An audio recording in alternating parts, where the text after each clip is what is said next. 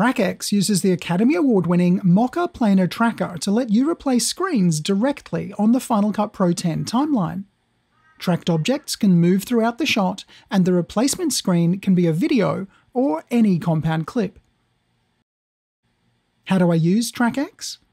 In Final Cut Pro 10.3, head to the Titles and Generators browser in the top left of the interface and look for Generators. Find C2 TrackX, then drag whichever generator you need to above the clip you want to track. The TrackX generator needs to remain directly connected to that clip on the primary storyline. You can now use one of the shape tools to create an outline for tracking, then track forward and/or backward to cover the length of the clip.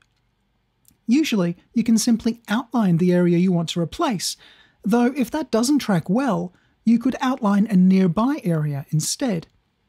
How do I track a shot with a moving screen or reflections? Option 1 is to stick some paper on the screen to defeat reflections, then track that, but not blank paper. You need to track texture, so write something on the piece of paper and stick it down firmly. Option 2 is to track the frame of the screen. If you've already shot your clip, you may be able to draw a framed selection around the edge of the screen without selecting the screen itself. And this is made easier if your device has a non-reflective case. How do I reposition the surface? No matter how you tracked your objects, you can reposition the replacement surface using the keyframeable controls in the Surface tab.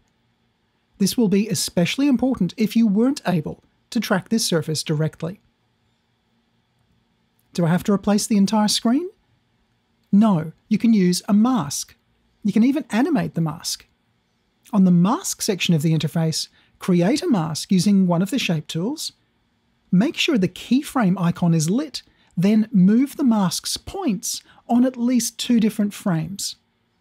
The mask will then animate between these keyframes. What else can TrackX do? Track Layer is good for replacing screens, but Simple Tracker should be used when you only want to attach a clip to a moving object, rather than replace a screen.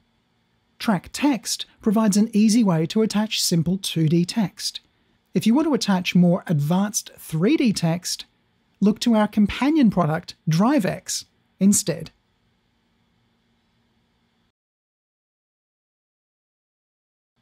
Thanks very much for watching.